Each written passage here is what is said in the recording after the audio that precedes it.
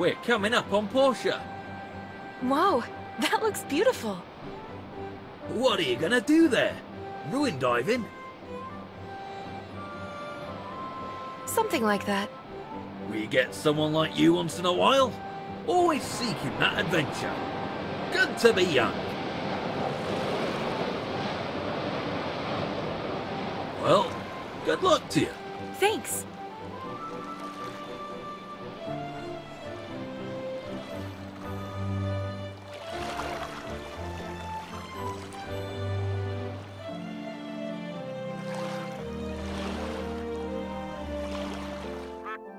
Hey all there virtual crafters and farmers, thanks for clicking and welcome to a quick guide on the features of My Time at Portia.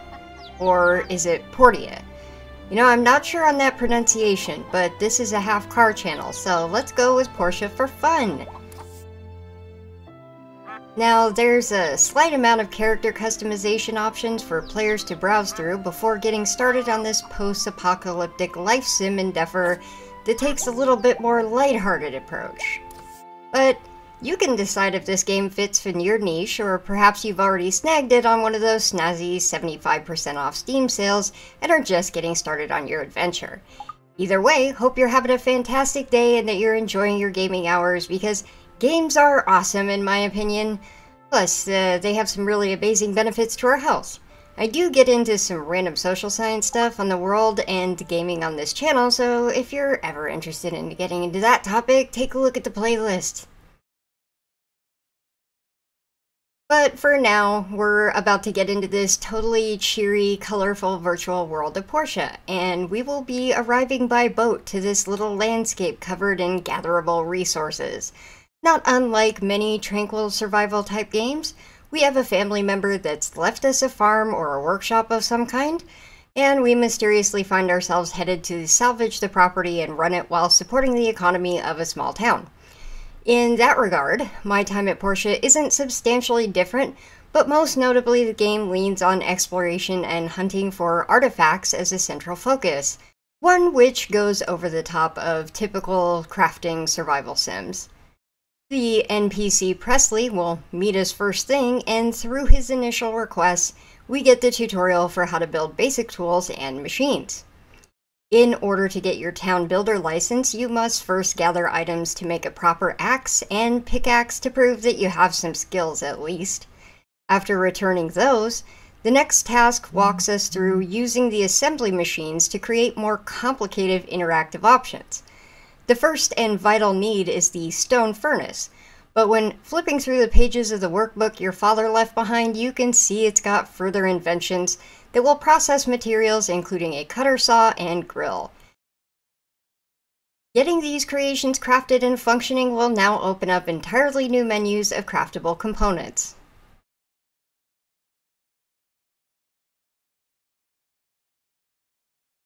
The town of Portia is pretty big on digging up the past, but have two different philosophies about what to do with all these data disks that you're going to dig up once they're unearthed. While the research center treats it like more just bits of information to understand the world we live in, there's a local religion-based group that sees them as a door to Armageddon and seeks to destroy any history that could remain on the disks. This sets us up for a story for a lot of potential conflict themes, perhaps even result in a choice of alliance between the ideologies, something that we might have to deal with at times in our real life. Now on to the crafting basics. The primary objective in this game is to assist the residents of Portia in rebuilding it into a proper city by constructing many infrastructure projects.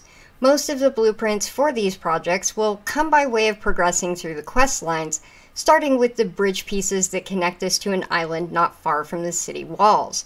Our level 1 workbench and assembly station are already provided and can be upgraded through the catalog located at A&G Construction next to City Hall.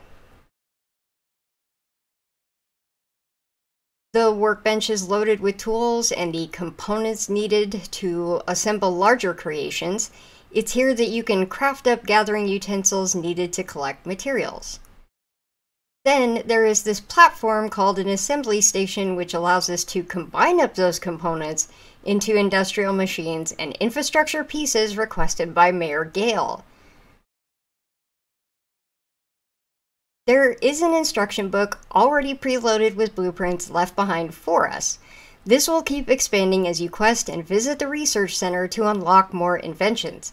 Some examples of our available machines include a stone furnace for smelting ores into bars as well as creating bricks, glass, or charcoal.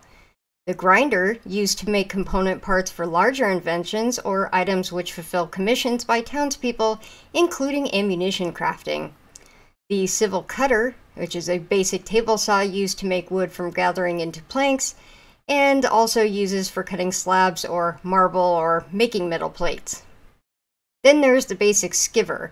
This machine deals in textiles like cloth and leather, but also materials associated with crafting garments like thread. If you're looking for rope, it's in here. As with many of these stations, there are going to be upgraded versions of these that ever increasingly expand on the list of materials that you can make with modernized versions. But we're gonna need a ton of gatherables to get all this done. So on to talking a little bit about where to find it all. Early on, you'll be informed about the ancient ruins located all over the area, 2 of which are nearby and can be explored for a weekly maintenance fee. This is where we get to be adventurous and play part researcher. You'll be given a jetpack and a scanner for your entrance fee, which will allow you to locate artifacts or other special items that are embedded in the cave's floors and walls. Per the instructions, put yourself into the relic scanner mode using the F key on PC, and you'll be able to mine, but look for these dimly glowing spots as they mark the direction for something shiny. Once the circle completes and locks onto the location, exit scatter mode and start slamming a pickaxe into it. Eventually you'll uncover whatever was there. You may be able to find spare parts, necessary fuel stone resources for your machines, and artifacts which can be reassembled through the research center in town once you've located all the necessary pieces. Among the yellow glowing spots will be a few pink ones. These mark tunnel entrances to the abandoned rooms, which act like mini dungeons and may contain some nice loot. Inside can be a single or a few rooms with these little gooey guys that shoot poison.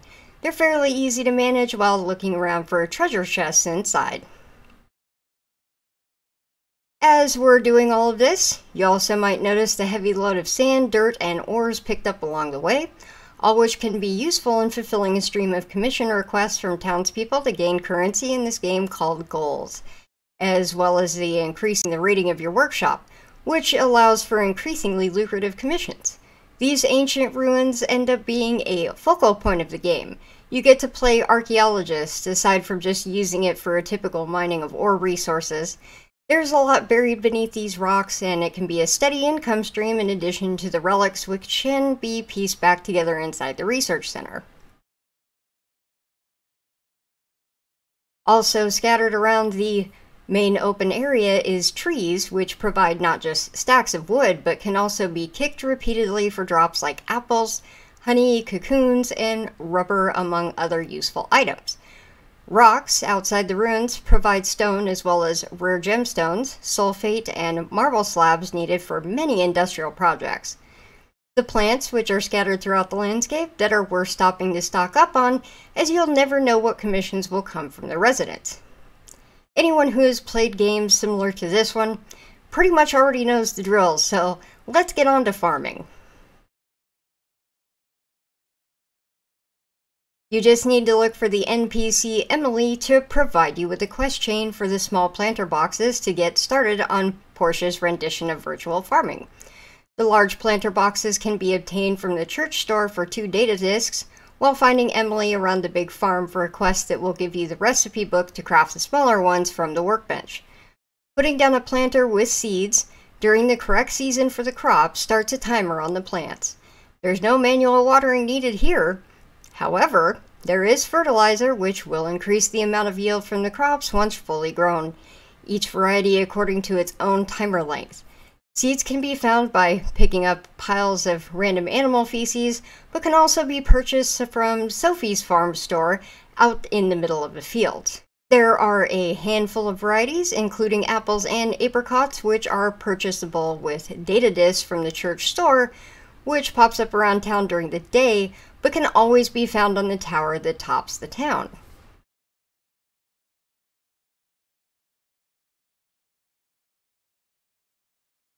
It's probably no surprise that among our gathering abilities is fishing. Crafting a pole is possible through the starter workbench as soon as we have some wood and cocoons that drop from kicking trees. Fishing doesn't work just anywhere, but there are a few designated spots marked along the water with a circling water animation. When standing near, a prompt will pop up to fish. Make sure that you have some worms on you found from harvesting plants, and your line will be automatically cast out to the water. An exclamation point will appear when a fish is hooked. Now, the fishing line can snap from too much tension. All you need to do is keep the mouse moving from side to side to stay hovered over the fish to prevent this. And as a side note, while you're fishing, the day timer will stay paused, but it does cost 6 stamina each time you cast. The basics of raising animals starts with upgrading our player housing through the A&G Construction Company near City Hall. Listings in the catalog among upgraded workbenches are also the chicken coop, cow shed, and stable. Each requires a stack of currency of gulls and a small list of processed materials. The chicken coop holds not only just the chicks, but also ducks. To obtain these, you'll have to find Rancher McD, who's located out in the fields near the farm store. He also stocks sheep and cows that can be purchased once you have a shed. You'll find nearby the stable in which you can buy horses and also rent one for 7 days at a time. And while animals kept on your farm won't die if you ignore them for days at a time, making sure they're fed by adding appropriate foods to their housing storage will ensure a steady stream of daily drops, including milk, eggs, and more. Don't forget to give some loves to your animals to help them level fully and grow faster. It also helps to build up happiness in horses that come with an additional stable menu for leveling skills to increase their stamina or speed as a mount. This can greatly increase your chance at winning races in one of My Time at Portia's seasonable events. So, I'll just segue right into talking a little bit about those. In the player menu, aside from the usual inventory panel, the character UI, the quest log, there is also a calendar. Events and holidays are already marked as reminders, and an icon will also appear for the Ruins expired timer.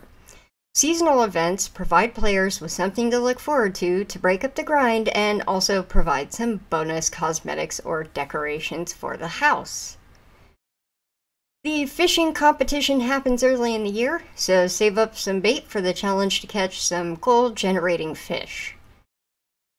Then there is the Day of the Bright Sun, which is a free-for-all scatterfest where aircraft above shower citizens of Portia with gifts. Try to catch as many as you can, as there are occasionally some useful stuff in there. The martial arts tournament requires advanced sign-up to participate. Citizens gather and square off against each other in a fighter game style gameplay. If you want to sit it out, you can still make bets on your favorite characters.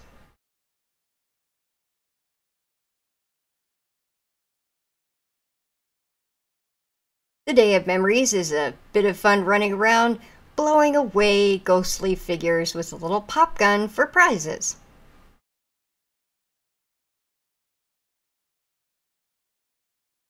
Grab your mount and get ready for the land run later in the year. Pace yourself and collect edibles to come out the winner. Don't forget to check the vendor for neat decorative additions to your home.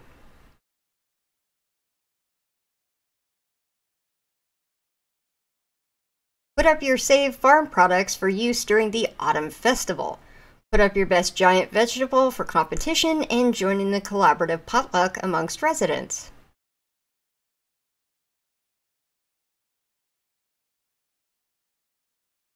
The snowball battle is a test of your tossing abilities. Residents from town will hide behind snow piles while periodically popping up, allowing you to throw a snowball in this variation of a whack-a-mole event.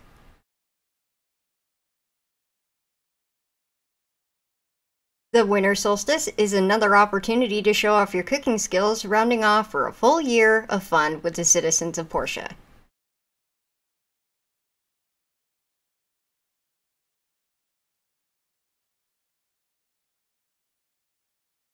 I wanted to mention a rather large objective within the game. Like many of these titles, we can do quests and fill up our friendship meters. In My Time at Portia, it isn't an afterthought, but really a feature, and more of a mainstay for the long-term goals, as a player can date, marry, and eventually have children with NPC characters. There are several ways to generate reputation, which include finding them daily to talk, playing rock, paper, scissors, sparring off in mini fighting games, and gifting the items that they're fond of. Once you've picked up a target of affection and gained enough stars marked in your player menu, you'll be able to ask them out on dates, which can be a fun side quest that will have you traveling all over the map. In addition to the humans in town, there are also a couple of furry friends roaming around who will become permanent residents at your farm after building up a familiar status. Pinky the cat is the easiest to adopt by simply raising reputations with gifts and chatting. Scraps the pup will become available after a questline that opens up in the Collapsed Wasteland. Schoolgirl Polly will inform you that Scraps is missing and have you ask around town about his whereabouts. Arlo informs you further about barking being heard from the wasteland. Take along some dog food, made in the blender with some meat and salt, then make your way through the Collapsed Wasteland gates.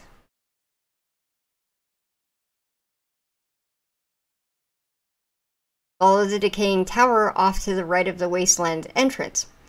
If you look down over the cliffside, you'll see a pond of water collected at the base of the waterfall with a tipped-over cabinet. Scraps is found nearby. If you give the furry pal, the dog, some food that you packed with you, and just wait for them to come back to town. After that, you'll find him wandering the streets every morning, where you can perpetuate your relationship until the level of familiar. Once reaching that threshold, Scraps will make your farmhouse their permanent residence.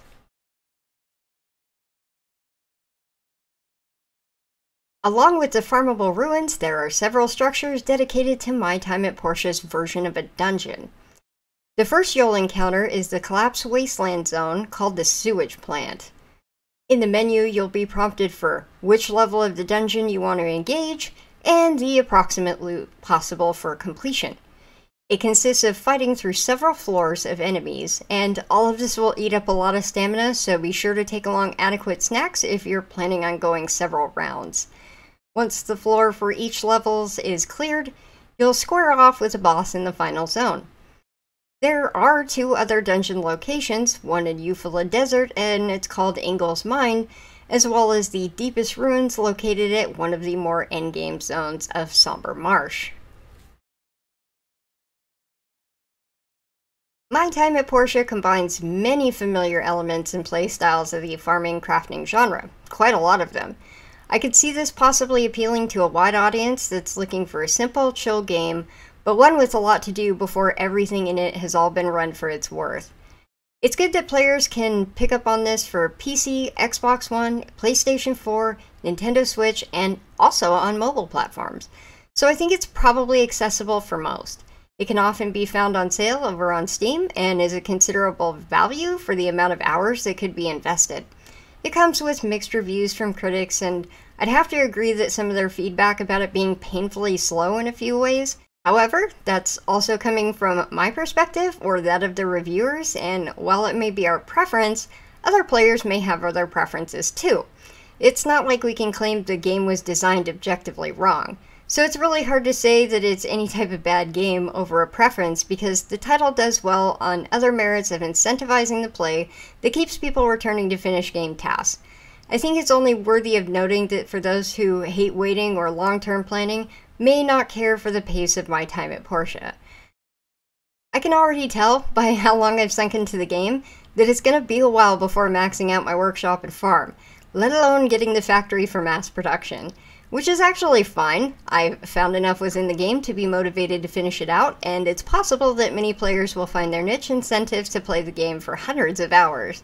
There's plenty in this title worthy of praise. It's cute, charming, and it's a little game world with a large variety of ways to amuse oneself. I can equally understand that the routine wouldn't appeal to others who are looking for a constant stream of new experiences. While there are steady upgrades to work towards, it can take effort at grinding away a bit to get there. Since this is gaming that just might not be for how people want to spend their few precious hours that we get in modern life. For others, it's exactly what they were looking for in distraction that will last a good long while, and Portia has a lot to offer these folks. Take care, y'all, and bye-bye!